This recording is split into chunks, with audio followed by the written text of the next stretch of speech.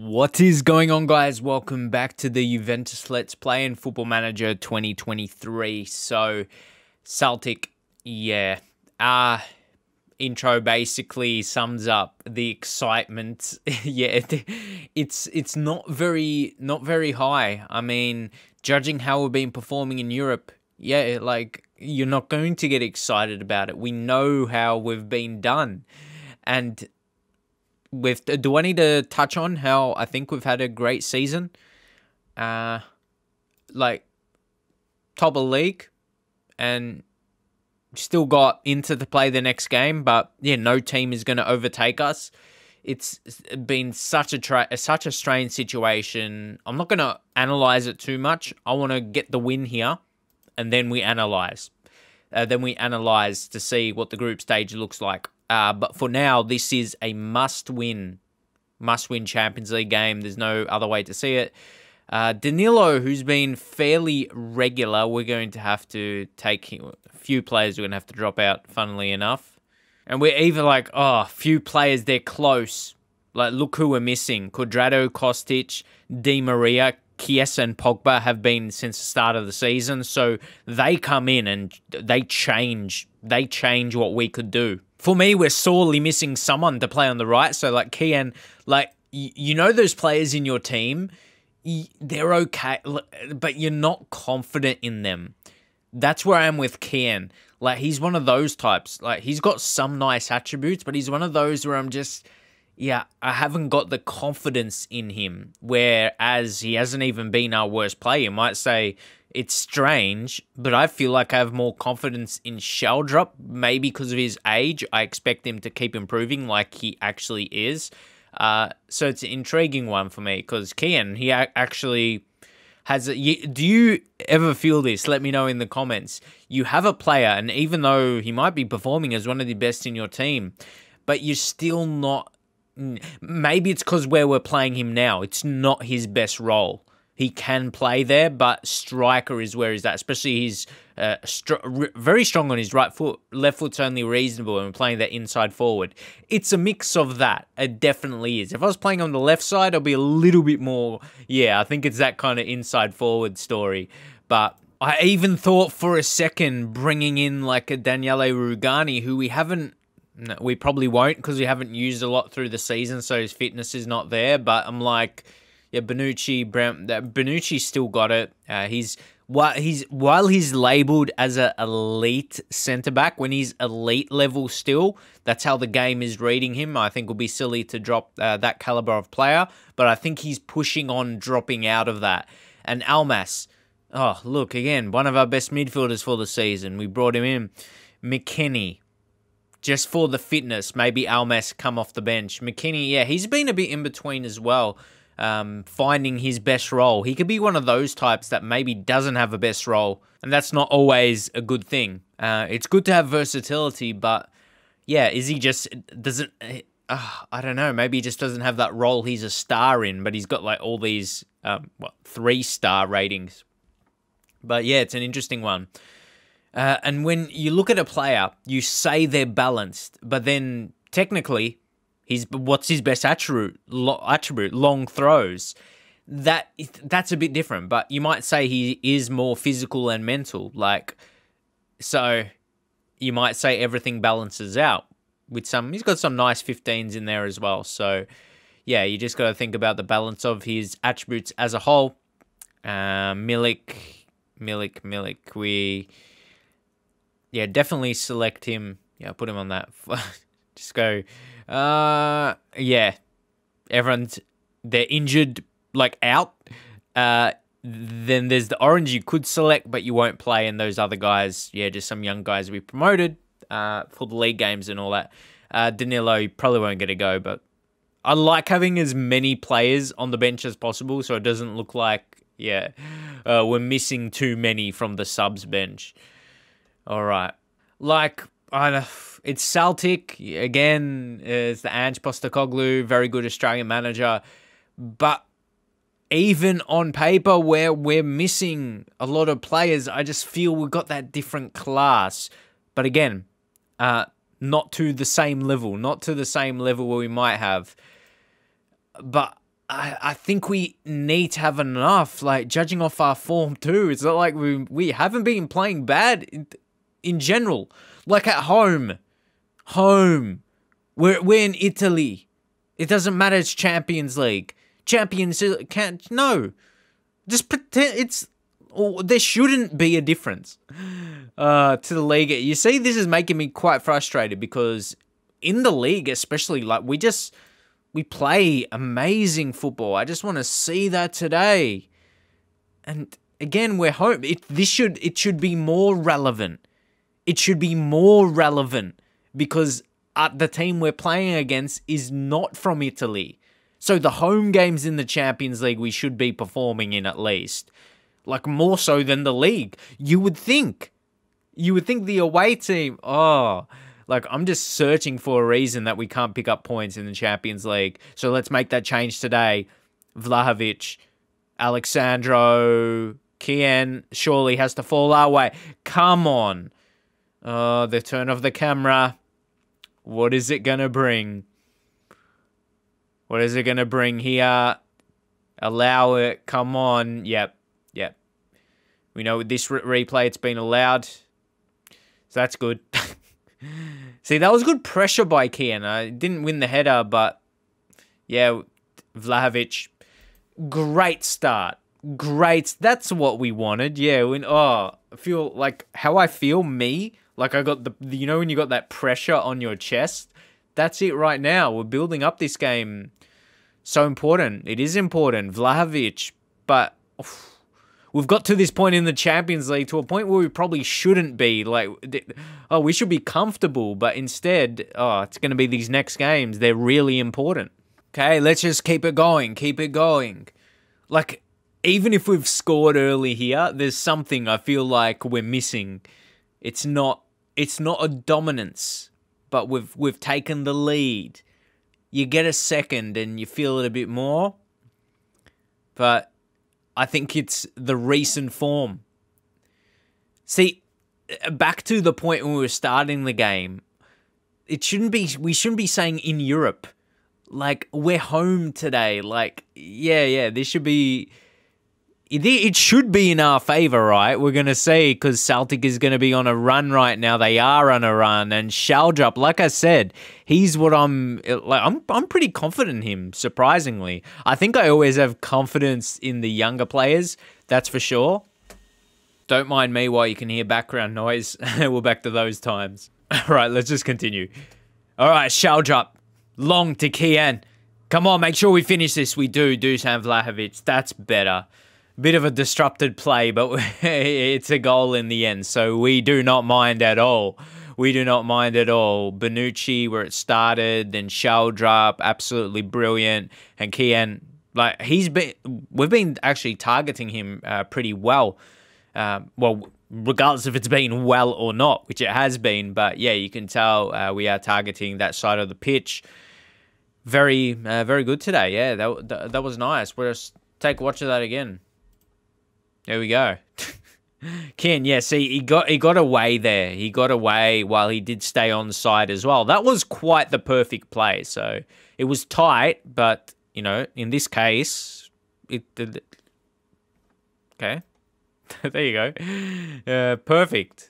See, like, where's this been? Where's this been in the Champions League? So, Vlahovic, it's going to be a nice time to make sure we... Oh, that went in, did it? Oh my God, that was close. I love a goal like that, a goal that sends you 3-0 ahead. That's for sure.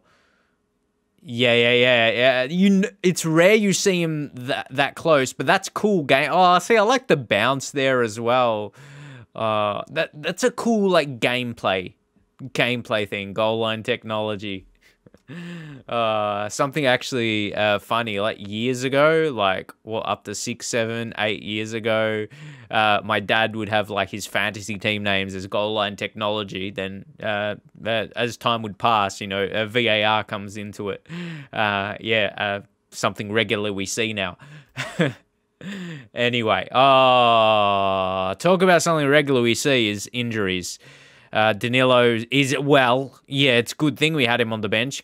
Kind of had to. I think Desilio would be a bit better on the left side. I think they're both accomplished enough. But anyway, it's not going to be without its dramas. We're going to have to wait to see come the end of the game how bad that injury is. But don't have a good feeling. Oh, come on. Like, we are not in the position that we deserve to be.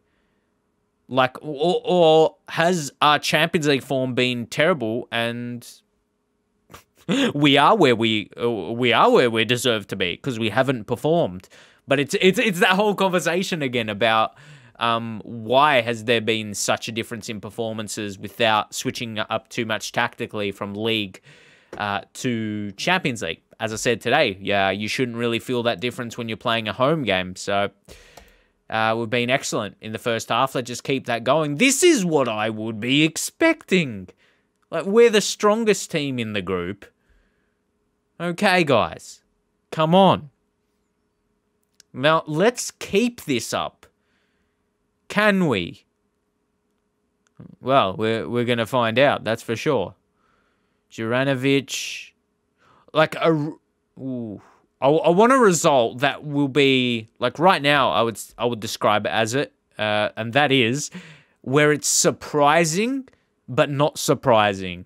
Like, surprising off our Champions League form, but going into it, this is what you would expect. This is what you expect. Oh, finish it, Vlahovic. Oh, how? Well, he stood in front of the ball. That's how. He blocked it, but it looked like a chance it would have been scored. And that's what I want to talk about a bit. Like, some of the gameplay, there's some really nice animations. People say, oh, FM has bad gameplay because it's not graphically, it doesn't look like FIFA. But, like, there's some cool gameplay animations, and which I feel that's important. FM doesn't need to be doesn't need to be graphic heavy. I don't want to go too deep on that conversation. Too deep. No, Almas, who might, again, we've got players. Oh, no. Yeah, Samuel Illing. Might as well bring him on. What we could do here is, even though he's more stronger that side, it's an interesting one. We'll switch with Kian there. Just, I'm thinking more the role for their preferred foot. But anyway, that's what we will do. And Locatelli on a yellow. Don't know how important it's going to be. Ooh, Moretti. Let's bring on Moretti. He's Paradis. We can play DM. I feel we'll get him in a. What are we gonna do? A ball winning mid, but on support. We'll roll with that. And for another change, Dusan, he's on a hat-trick. I'm not trusting injuries. I don't care about on a hat-trick, mate. To be honest, I feel back in the day, like years back, players will get like really mad when you sub them on a hat-trick. I feel like sure, it may happen still, but it's not as often. It definitely doesn't happen as often. So we'll be happy with those changes for now. But yeah, we're good. We're good. This is what, yeah, like I said, no surprise. Oh, look at him. Look at him go. That's neat. Okay. It still was, but it would have been nice to see that just go into the back of the net. Nice performance today. Nice performance. I'm just, so relieved. Like, I as much as our chances, I look at them, they haven't got a goal or a shot on target. It makes it hard to get a goal if you don't have a shot on target. Who else is on a bit of the younger side? Nicolo, yeah. McKennie, like... McKennie needs more sharpness. We'll take off Paradis.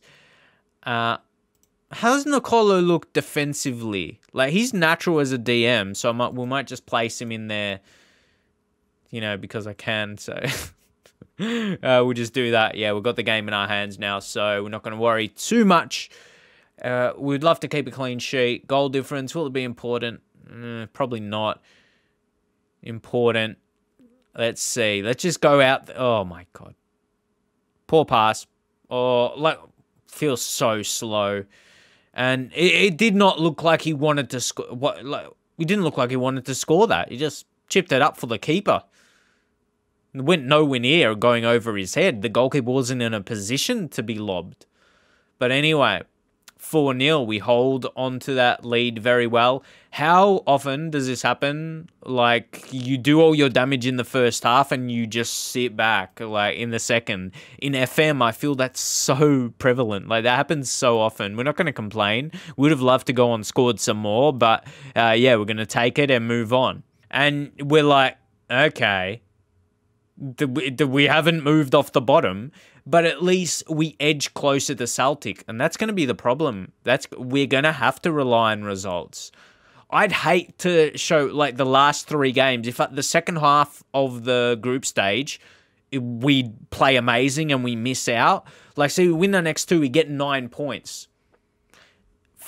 From now, Leverkusen haven't even played their next game, so we're hoping for a draw. I'm just going to see what happens, to be honest. And Sandro, 2 to 5 weeks. Oh, well, 2 to 3 when you give him to the physio.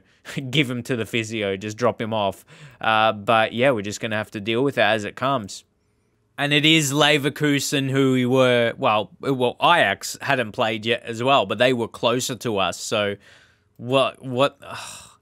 I hate how good we look today.